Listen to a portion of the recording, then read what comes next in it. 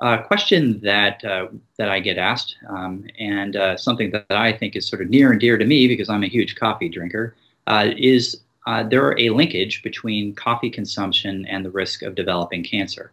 And fortunately for me and every other coffee drinker out there, it appears that coffee is actually protective for a variety of different cancers in terms of cancer development.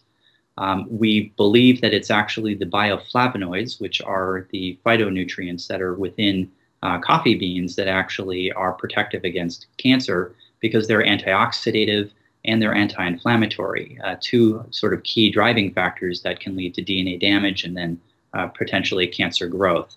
So it appears that there's even a dose correlation. So the more coffee you drink, the lower your risk of a variety of different cancers, including things such as colon cancer, breast cancer, prostate cancer, and a variety of others. So, good news for coffee drinkers out there. This is, data that, we don't have randomized controlled trial data on this. These are population-based study data, which have a variety of limitations.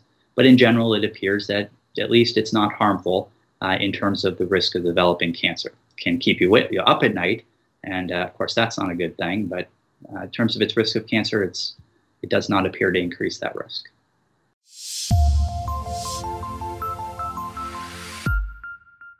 Do you know that not every breast cancer patient needs chemotherapy?